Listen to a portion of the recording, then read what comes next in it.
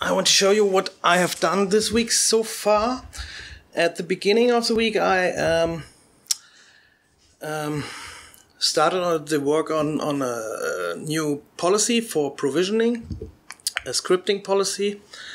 For example, when you run VMware-based provisioning, you get nodes in your provisioning requisition that may contain a lot of interfaces. VMware tools report these interfaces, and you have no influence in which order they appear. For example, if you have a node provisioned with Docker running on it, we have also the Docker interfaces appearing in this list. And since VMware reports from the lowest numbered interfaces to the highest, these Docker interfaces may become your primary interface in the list. So this is a problem. And the idea was to provide an additional policy where I can run a Groovy script to alter the requisition data before it gets persisted in the database. I've created here an example. I have two nodes, one for the University of Applied Sciences in Fulda and one for the university here in Minneapolis. In the Minneapolis, I have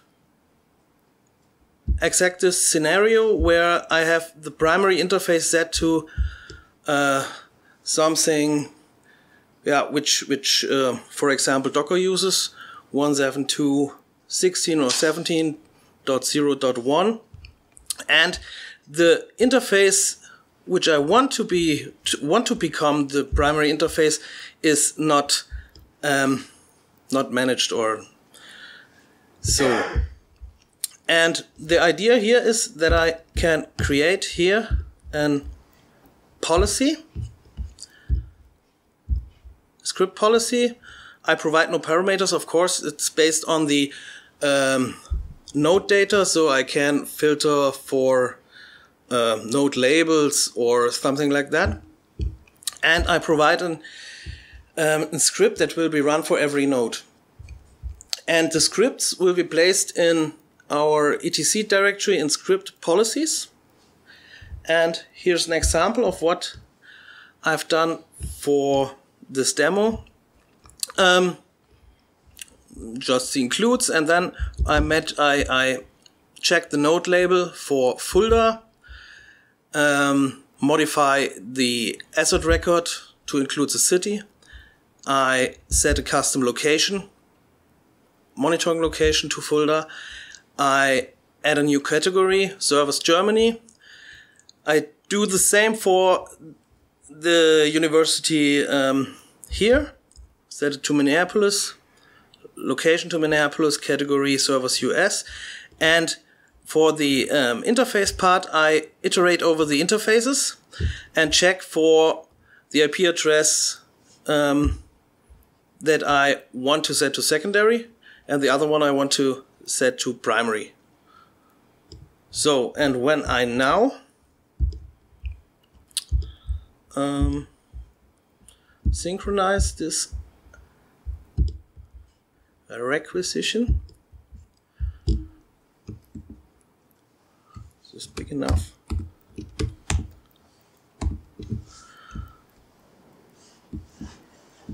We have to wait. Perfect.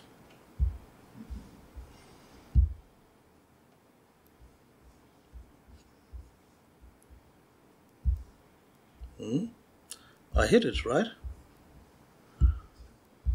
Synchronize, yes.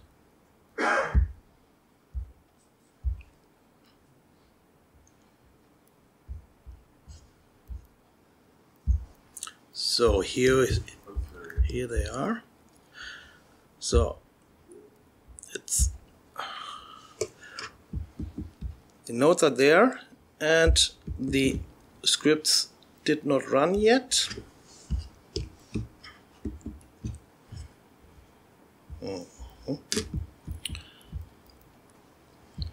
No. Still not.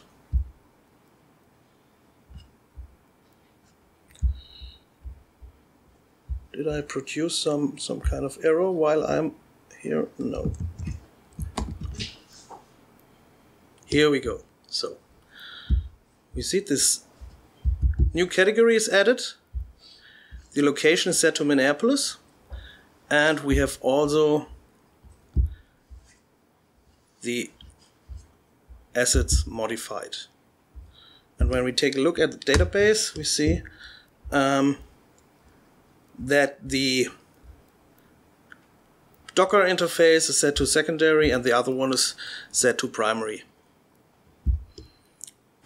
So,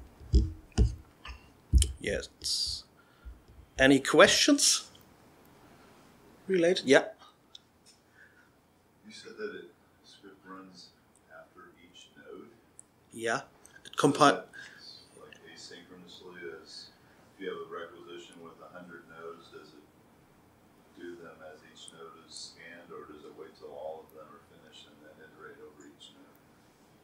It's in the sequence when the node policy normally runs. It's just like any other policy. Yeah. It happens. So it has to be Before it's persistent, essentially. Exactly. But it's compiled once. And the compiled version is run for every node. So that runs on the scan thread or whatever. Yeah. Cool. And furthermore, I have worked this week on a GNS3 appliance of OpenNMS. For this, for example, a small topology in GNS3, we have the cloud symbol is always the connection to the real world. In this case, we have a network address translation here in place. We have a switch attached, and for example, this small Firefox, including a container inside a container. So we have normal access to the internet, and with this appliance, we can just drop in our topology an OpenNMS instance. We can wire it up to the switch and start it. So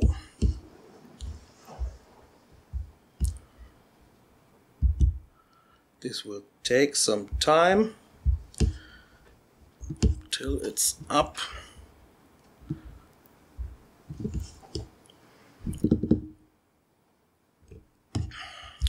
So here we go. But it's not yet assigned an IP address.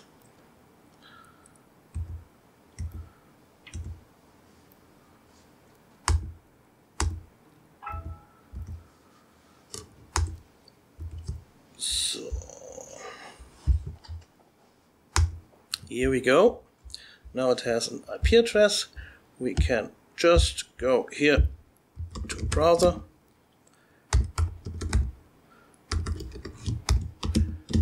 and not yet. Still starting. Maybe. Yeah, Grafana is already up. It's a pre-installed Grafana, and the Helm application and the data sources are in place. So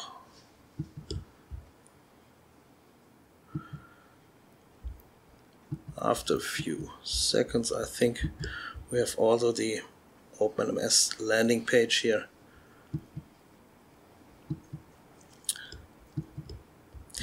Yeah, and with this tool you have the chance to create topologies for development or for education, for training or something like that, and you can put your OpenNMS inside. And use it to monitor your topologies. Some devices can put Cisco routers inside, iOS images, whatever. So here we go. And you can start configuring your OpenNMS instance in this virtual environment. That's pretty much it. Thank you. Any questions? Yeah? How big is the image that you The image is decompressed 4 gig. Yeah. CentOS image with... But I think when you deploy it in a classroom, it's the base image is deployed only once. And in the individual student projects, there are only incremental stuff stored. It's a bit like Docker. Yeah. Okay.